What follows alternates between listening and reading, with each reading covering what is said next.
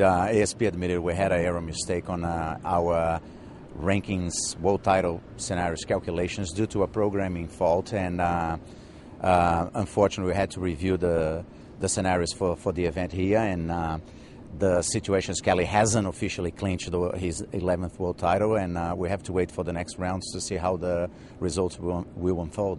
What does Kelly, basically, if he wins his next heat, he's done, so he has to win one more heat, and that's it. And if he doesn't, then we're going to have to wait and see if Owen wins the event here in San Francisco. He has to win this event to keep his chances alive, provided that Kelly doesn't win his next heat.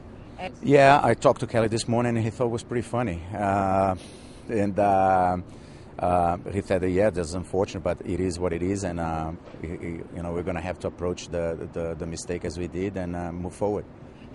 Owen felt sorry for us, for ASP, at his first impression, but obviously he was stoked that there's still a chance there, even though it's a slim chance, because he has to win both events, here and pipe, and hope that Kelly doesn't win any heat until that final pipe, and even so they're going to go for a surf-off. So it's a huge task for Owen, he knows that. Obviously he's capable of, and he's entitled to that chance if it belongs to him. So, we apologize to the fans, to the surfers, and especially to Owen and Kelly. And like I said, we're moving forward. It's better that the mistake was addressed now than later on.